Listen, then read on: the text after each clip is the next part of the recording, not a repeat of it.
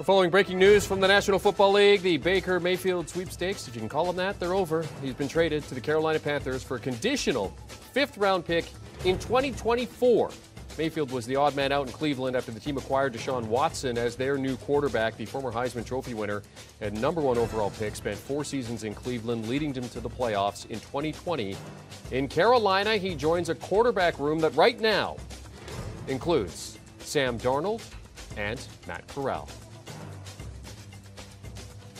And for more, let's now welcome in fantasy expert Dave Richard. Dave, I guess I'll just start by asking you, Baker Mayfield to the Carolina Panthers. When you look at that room, so now you've got Sam Darnold, Matt Corral, Baker Mayfield. I mean, who do you think is the best fit for that offense at this point in time? It's Baker Mayfield, and it's by a mile. You're not going to see Sam Darnold take another snap for Carolina again unless Baker Mayfield gets hurt. You don't make a trade like this and agree to pay half of Baker Mayfield's contract if you don't intend to put him on the field. He would have to go to Carolina, Jeremy, and play worse than Sam Darnold did in practice in order for Darnold to get back on the field. I imagine that Darnold won't be a Panther for much longer. Baker's going to be their quarterback, and it's good for all of their targets in fantasy land anyway. DJ Moore, Robbie Anderson, Christian McCaffrey, maybe even the tight ends too, Ian Thomas and Tommy Tremble. Maybe they could get involved a little bit more in this offense. And quietly, the offensive line in Carolina got a lot better this offseason. That's huge. Baker needs protection up front. Okay, so when you look at a guy like DJ Moore, top 15 wide receiver. Biggest name to talk, well. What does it do for his value? I was about to say he's the biggest name to talk about for fantasy, but Christian McCaffrey's name is kind of bigger. It's in there. But DJ Moore's the one that's making the biggest leap on the draft boards. You're going to see him go from round 4 to round 3 because Baker Mayfield's the quarterback. This is a good quarterback for DJ Moore to work with. You've looked at DJ Moore, the body of his work. He's a good receiver, runs good routes, has good hands, can make plays after the catch, but he's just been marred by terrible quarterback play. I could run down the list, but I don't want to make you sick. So I think that Baker Mayfield going there, even though Baker's track record with wide receivers isn't great, he's had 1 year where he's had a receiver with over 1,000 yards. There were actually 2 receivers that did it. It was 2019 in Cleveland. Odell topped 1,000 yards. Yep. Jarvis Landry had 1,000 yards. Landry had 6 touchdowns that year. That's the most that a receiver's had from Baker Mayfield in a single season.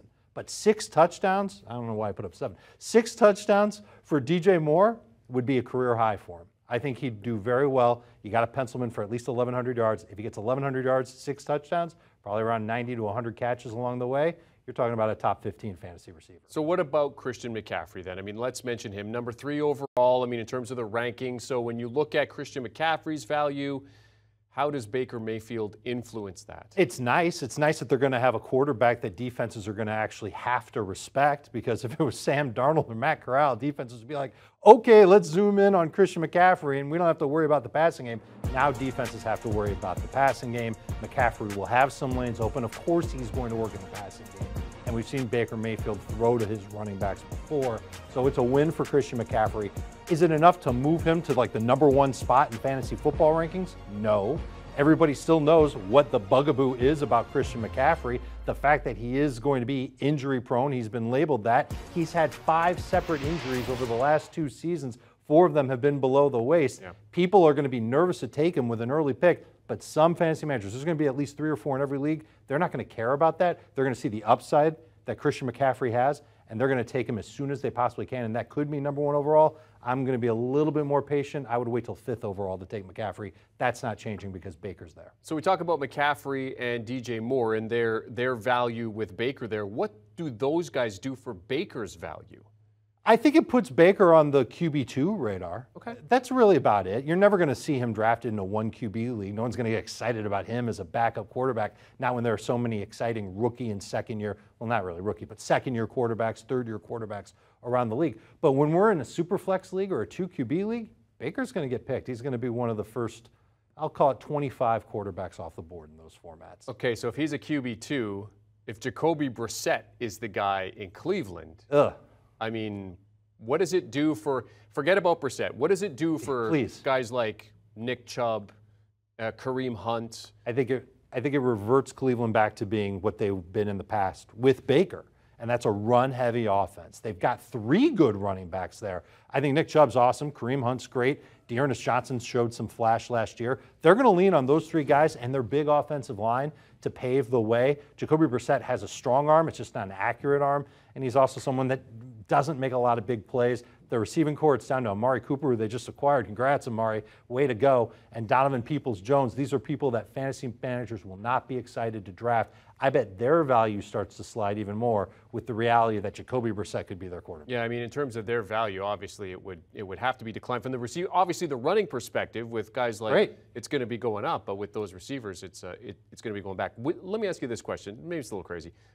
Would you, at this point in a dynasty league, would you look at maybe making a move for a guy like Baker Mayfield at this point as maybe a buy low candidate? Is it a super flex league, a 2 QB league? It's going to be like a 18 player Is this your league that you're asking about, Jeremy? Do you want to know about your 18-team dynasty Should league? I make a move, Dave? I think if you need a backup quarterback to as a buy low candidate, I don't see glorious upside for Baker Mayfield in Carolina. Look, they still have a challenging schedule. They're going to see the Saints and the Bucks twice each this year. And Baker Mayfield, for all the opportunities they had in Cleveland, he wasn't great with them for fantasy purposes. So I have a hard time believing that Baker's any better than a backup quarterback. I'll spin it toward my league. I've got a dynasty league. Joe Burrow's my quarterback. He's my quarterback long term. My backup quarterback right now is Jordan Love.